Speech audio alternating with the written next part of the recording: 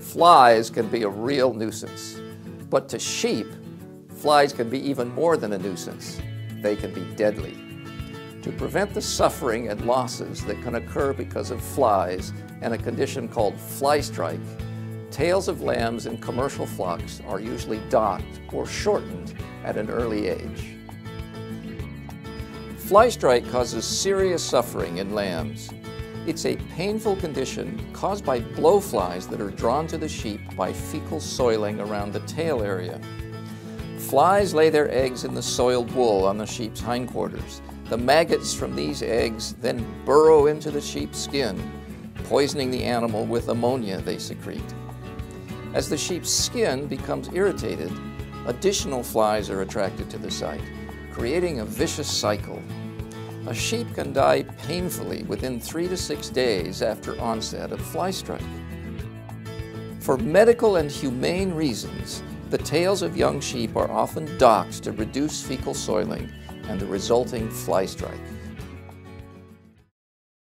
Lamb's tails may be docked by placing an elastorator band around them, using a docking iron or hot blade, or with a combination of band placement and the use of a bloodless castration device. The American Veterinary Medical Association, or AVMA, recommends that lamb's tails be docked no shorter than the level of the distal end of the caudal tail fold. If the lamb is a female, it should be long enough to cover the vulva. Docking should be done at the earliest age practicable.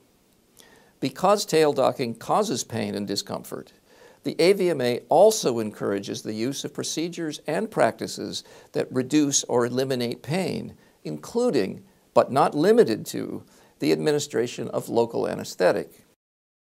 Proper, low-stress handling, the use of appropriate and well-maintained equipment, and well-trained personnel are essential to ensure that the procedure causes minimal pain and stress to the animal. When performed at an appropriate age by well-trained personnel, docking of lamb's tails is safe and nearly free of complications. Unfortunately, docking of lamb's tails is sometimes taken to the extreme. Ultra-short tail docking is often performed only for cosmetic reasons. Because a shorter tail makes the sheep's hindquarters look fuller, extreme docks are sometimes performed by those who play to the preferences of judges when showing their prized sheep. This can backfire, however, because ultra-short docking of lamb's tails is associated with increased incidence of rectal prolapse. Rectal prolapse occurs when the tissue that lines the rectum falls down into and protrudes through the anal opening. It's a painful and potentially life-threatening condition. Because of its consequences, the AVMA finds ultra-short docking of lamb's tails unacceptable for lamb welfare. The AVMA believes that the development of alternatives to the docking of lamb's tails would benefit both the sheep industry and lamb welfare.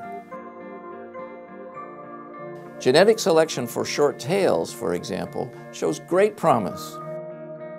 Attention to internal parasite control may reduce diarrhea and associated fecal soiling of the tail area, and thereby reduce fly strike risk. While increased use of insecticides for fly control comes with its own problems, frequent shearing around the tail area may be of help for small flocks. AVMA has stated that ultra-short docking of tails is unacceptable and should not be performed. And while it understands that docking of lamb's tails may be necessary to avoid suffering and death caused by fly strike, the procedure should be performed at an early age with consideration given to administration of local anesthetics to manage pain and distress. Only individuals who are well trained should dock lamb's tails. For more information on lamb tail docking, visit avma.org.